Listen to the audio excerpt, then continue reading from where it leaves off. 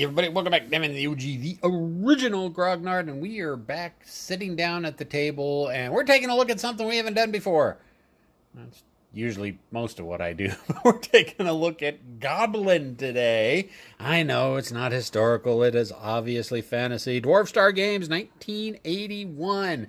Now, before I get into going over Goblin, I kind of got to touch on DwarfStar Games a little bit.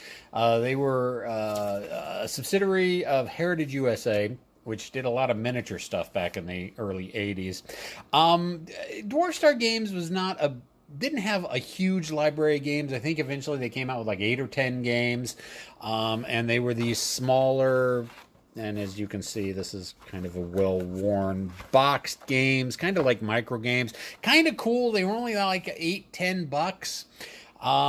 Which was pretty cool when, you know, a full-size Avalon Hill box game at the time was like 20. And they had a lot of good replay value. But honestly, DwarfStar Games kind of hit it out of the ballpark with every game they did. We got a little catalog here. Does it open up? I don't think it opens up. I think it's just one page. No, it does open up. What's in here? No, nothing in there. What a rip.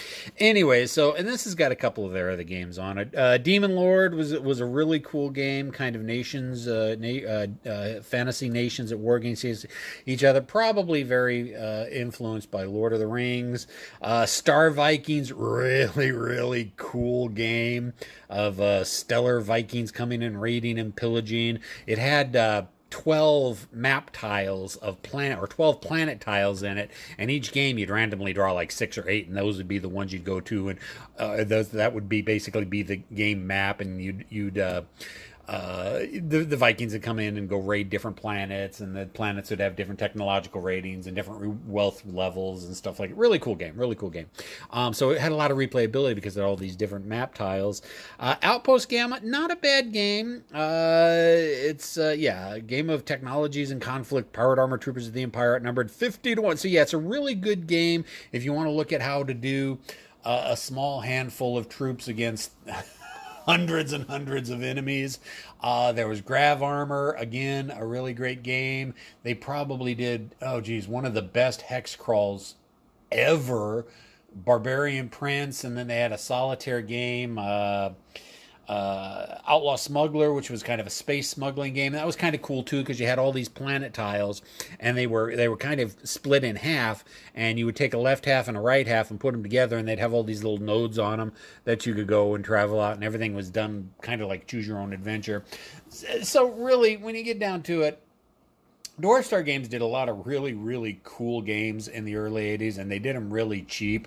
I do know one of the games, Dragon Strike, which was a really cool game where you had all these different types of monsters attacking and trying to destroy this city. That got reprinted a few years ago. They updated the graphics and made it a full-size game. So DwarfStar Games kind of holds a very unique niche in the annals of wargaming history, because they did, I don't want to say low quality, low priced, well quality games, and then they just kind of disappeared. And even I'm not really sure why they kind of disappeared. But anyways, so this is one of the games that they did. This is Goblins, one of the first games, and the box is definitely seen better days. I acquired this copy from a buddy of mine. He was having to downsize, and so wanted me to sell all his games on the net, and my payment was I got to keep what games I really wanted from it, and this was one of them. I think I made him like $1,000 overall. So, it was a good deal for both of us. And Jerry, I love him, but he was a bit of a hoarder, and a lot of the games aren't really great quality. I will just go ahead and say, as you can look at the map, you can probably already zoom in. Let's go ahead and tighten that down a little bit. Let's get the negative out of the way. The cardboard is absolute garbage. Not designed to hold up for 40 years, especially in the Pacific Northwest when we have a slightly moist environment and things can warp. I mean, this is even thinner than, cereal box cardboard. So you're not going to play it without putting it under plexiglass or something. Now the counter sheet has, and I'll get more to this in a little bit. Counter sheet's still the same cardboard type, but it's managed to hold up a lot better.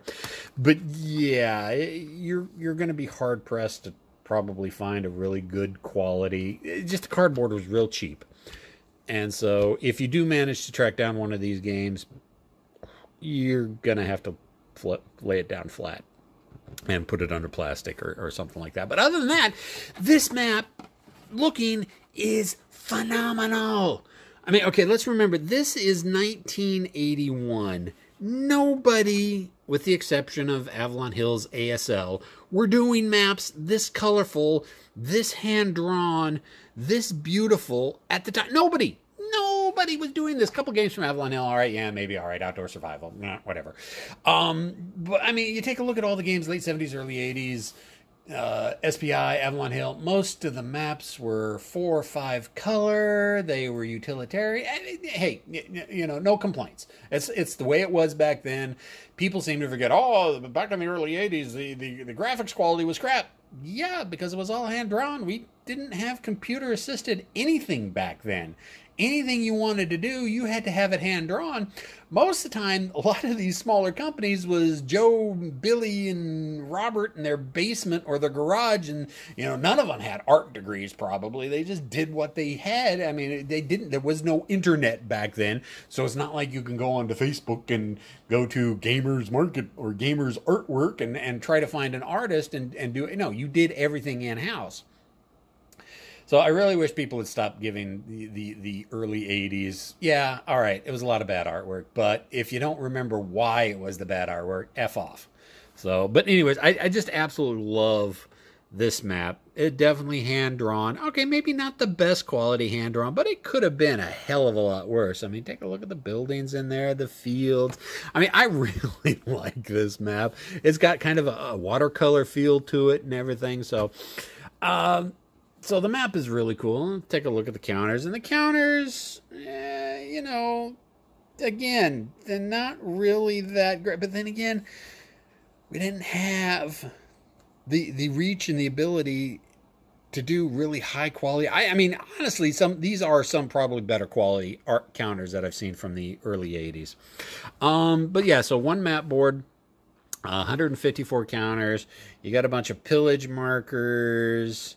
And you got the Baron arrives, and then you've got the feudals, which actually kind of, I mean, you get in there, and they kind of look like goblins as well. And some more feudals, and the Baron's people, and then you've got and you got the leaders, and ruins, and goblins, and goblin confidence. The Goblin King can only maintain control as long as he has confidence of his goblins, and you know, you got different types of goblins, not much in the way of range goblins, but you know, melee goblins, whole bunch of different types of stuff. So, oh yeah, I didn't even show off the goblin leaders. You know, they're goblins. They look fine to me. What else have we got in here? Itty bitty tiny teeny tiny D6 because it could fit in the box. You got this little sheet where you keep track of the goblin confidence. Like I said, if it starts to get too low, then the goblins will overthrow their king. You got plunder, how much plunder the goblins are managed to get away with, how many game turns you're playing, and of course, the itty bitty little rule book. How many pages? 24 pages. That's actually kind of an impressive amount. You know, it's not skimpy by any means. There is a little bit of meat to this game. So, anyways, what's the purpose? What's the point? What are you doing in the game? Well, you got two players, obviously. You got the human player who's defending his kingdom, and then you got the goblins that are coming in from the mountains. And as you can see, you've got these little caves with arrows to them, and that's where all the goblins are coming from, all along this entire edge. And what the goblins are doing is they're trying to get to villages like Southdown or Swillgate or Lakeshore, the Keep, Riverfield, getting to any of these cities, and I think there's the Abbey up here. Yeah, the Abbey up here. Getting to those villages and plundering them. And once they plunder them, and you plunder them by basically defeating the defending units that are in there, then the goblin forces grab one of these tokens, and then they got to try to get the token back to one of their caves and exit it off the board, and then they'll score a bunch of plunder. And if you'll notice, some places are worth more plunder than others. That's like, so Olfheim is worth 5 or 6, but if you get the keep, that's worth 17 to 24. The Abbey is worth 13 to 18. You know, Tweaksbury is 9 to 12. There is a chart that you roll against, and so if you don't know how much plunder you're going to get until your goblin troops get them back off the edge of the map board. So, you know, kind of a straight up forward smash and grab. Very, very low casualties in this game. The entire game pretty much focuses on forcing morale checks. And if you fail the morale check, then you run away. It's really hard to kill somebody in this game. I mean, really, to kill somebody, you kind of got to block off their entire avenue of escape. And there are some rules for governing how, what paths units can take to retreat. So you're not going to be killing a lot of units. Well, that's kind of a bad thing. What if the goblins get a hold of the loot? Well, if the goblins lose their morale and have to retreat, they drop the loot. So, you know, that's kind of convenient in that way. So it's more a game of maneuvering and forcing morale checks rather than out-and-out destruction of enemy units.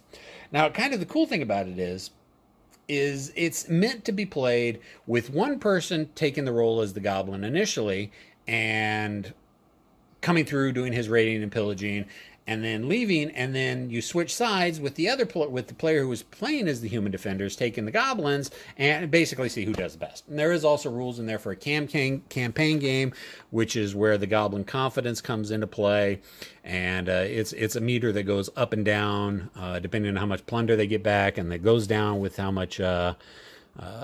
many troops they lose, and so on and so forth. One of the other kind of unique things about it is units cannot move on their own. Well, it's not unique, but one thing to point out. Units can't move on their own. They have to be with a leader. And the problem is a lot of the initial starting militia that the human forces don't have any leaders.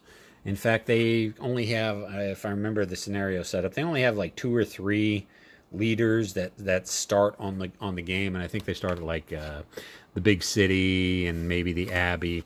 So the human player doesn't have a lot of options to be able to respond with.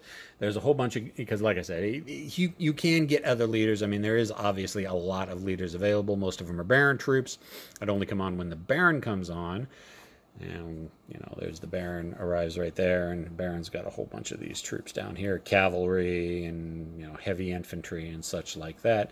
And the Orcs got a bunch of troops. So with only having 2 or 3 leaders on the board to start off with, the human player really needs to prioritize where he's going to go after, because basically all the goblins leaders, there's like 8 goblin leaders, 1, 2, 3, 4, 5, 6, 7 goblin leaders.